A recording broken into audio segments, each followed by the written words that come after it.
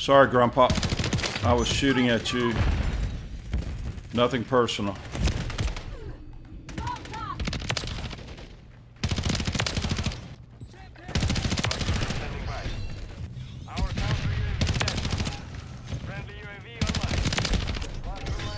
Grandpa Newbie reporting for duty with another episode of I Play With Your Class. And James T. out of the UK sent me a very intriguing class saying that if you TAC stance the static HV in this configuration, then you have 30% faster weapon. And you know that Grandpa doesn't usually like to do TAC stancing, and that's why it intrigued me. There's something new for me to try out. So here's the configuration, and thank you, James. I appreciate it. The Auger 840 barrel, and you can see that increases the ADS speed, sprint to fire speed. TAC stance spread is only 1 degree per second. These are composite numbers. 1 degree per second. That is very, very precise, and you can see what else it does there. Recoil control. We don't really worry about recoil that much in Modern Warfare 3.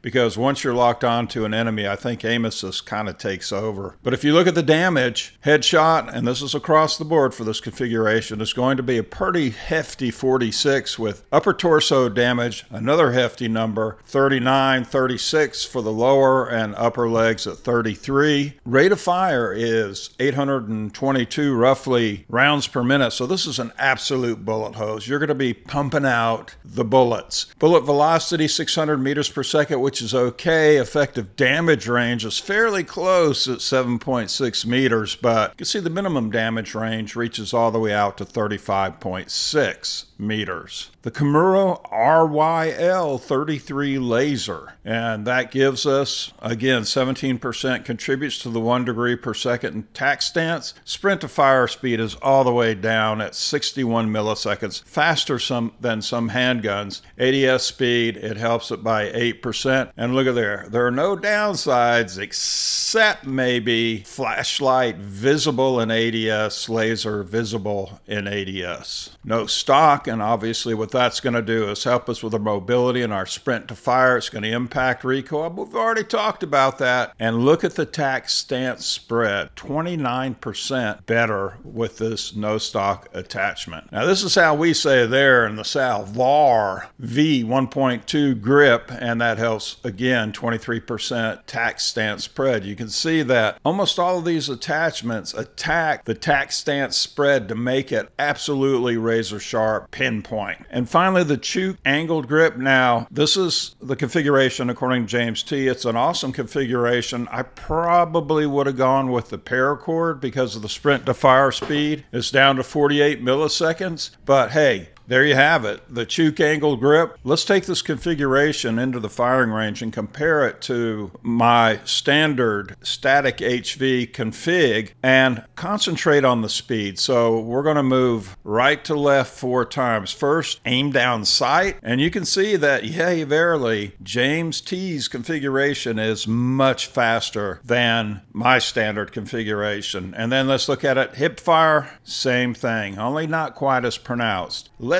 take this James T subscriber-defined configuration onto the field of honor. See how it did for old Grandpa. See what it did to Grandpa's sometimes friendly enemies.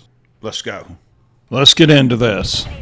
Little thermite is a great icebreaker for the game. Of course, Grandpa got his ice kicked on that one. Thermite myself.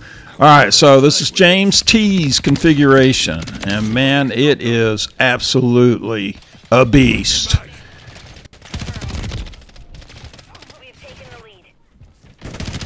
It puts out the bullets. I mean, the static HV throws out lead. Hey, that guy thought he was going to snipe. Just stand there and camp. There he is again, and there's a guy in a white bathrobe. Who fights in a white bathrobe? Just finish your shower and come on back out. There's, I don't even know what to call that skin. Looks like a white bathrobe. Might have been jumping around at Grandpa. So you can see that.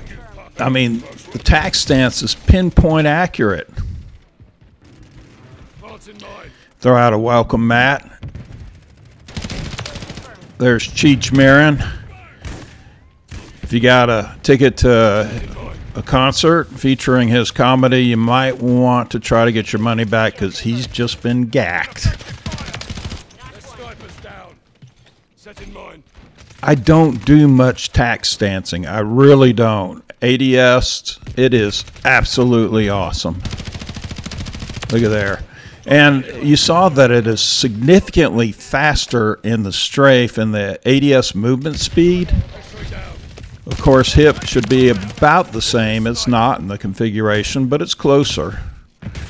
How about a bunch of welcome mats? Must be trying to do a challenge there because I usually don't carry that ammo box. Now, one thing to keep in, look how fast he ran around this guy, that poor guy. That average terrorist never knew what hit him. Whoa. It's pretty rude to shoot at Grandpa when he's putting out his streaks. Off you go.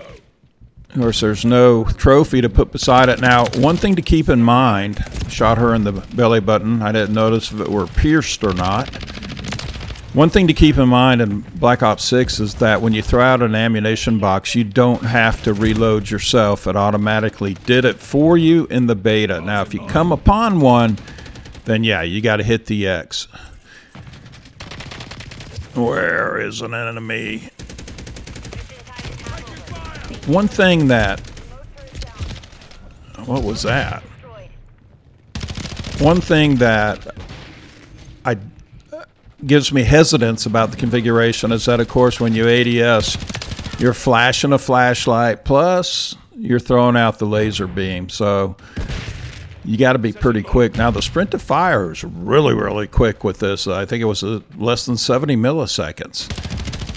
With the paracord grip, you can make it 48 milliseconds or 49.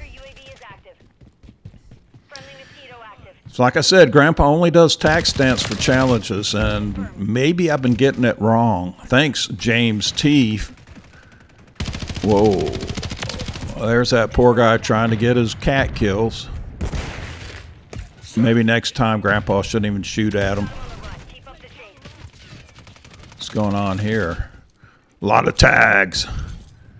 Whoa, once again, slid right past her. And she just couldn't stay with it. I mean, this weapon is, in this configuration, is fast. Came back for more. There's some more welcome mats. We have an iron back on our team. My first exposure to it, James T., I got to say, I kind of like it. But I'm going to give it another shot, and ironically, here we are right back in Stash House. Looking for the stash. See if I can get through the glass. Whoa, and you can see the fast ADS. Absolutely spectacular. We stuck the guy doing his laundry. You're not supposed to stand on the washer and dryer. Those things will bend easy. What was that? I mean, this is going to be a permanent class, James T. And I rarely say that with the user config. Now, I am going to add the paracord grip to it. You can see that in the photo for the thumbnail. I did add the paracord grip. But other than that, your configuration is spot on. I mean, I went ahead and played with it 5 or 6, I think, games, and Grandpa was at the top of his lobby or second place on the team lobby, whatever, each time. Because I was absolutely slaying with it. And I'm primarily an objective player. So kills to me are secondary in an objective game, and the kills are king when it comes to team deathmatch. There we go. It's my turn to use the wash machine. What's going on there? Looks like Amazonian warrior woman got revenge for Grandpa, which... she's got a soft spot in my heart for that. I heartily recommend, if you haven't tried it, and a number of subs that I team with on my streams, guys that have become really friends, over the last months have not tried this. I asked them about it because once I tried this class, it's something I'd like to share with everyone but the enemies, because it is hard to track. Look at there, ran right past them, came back and got them. I mean, the accuracy combined with the rate of fire combined with the movement speed is just absolutely unbeatable. Of course, some of the guys I play with can beat me with it, I suppose, but we won't talk about that. In fact, I won't even mention it. Look at there. Strafing back and forth, they couldn't stay with it. Great class.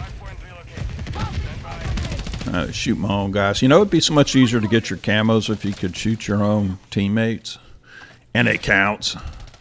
Not saying Grandpa would do that, right? Oh, where's that guy? Grandpa's always looking for the objective.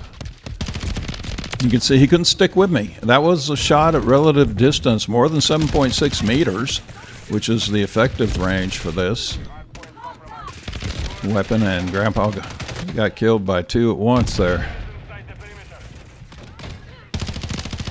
But you approach somebody with the trigger down, moving around, I don't think they're going to be able to get you. They won't get you. Whoa. Sometimes it's inopportune to be throwing that thermite when there's somebody to gack right in front of you.